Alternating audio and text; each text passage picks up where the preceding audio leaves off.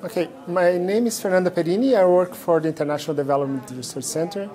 I have been helping to build the AI for Development network and support the regional initiatives in the different regions to kind of catalyze AI for development across the global south. The AI has huge potentials and huge risks for development. AI creates a new opportunities and new challenges. The key issue is that in the many of the conditions, many of the requirements for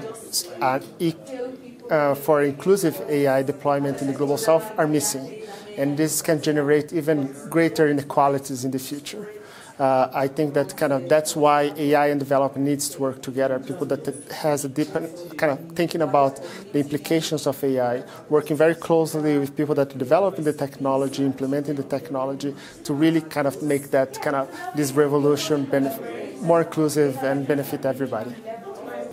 I think my Blue Sky project is the results of the discussions in these last 2 days. The plans that were put together that we really need to have a great amount of PhDs coming from Africa, capacity building across the spectrum.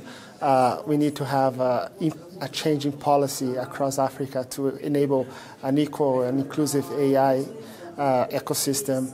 And you need to have close interaction among many actors, including university, private sector, development agencies, institutes, local communities, to really implement AI across the region in the very local level. It will demand resources, it will demand participation of everybody.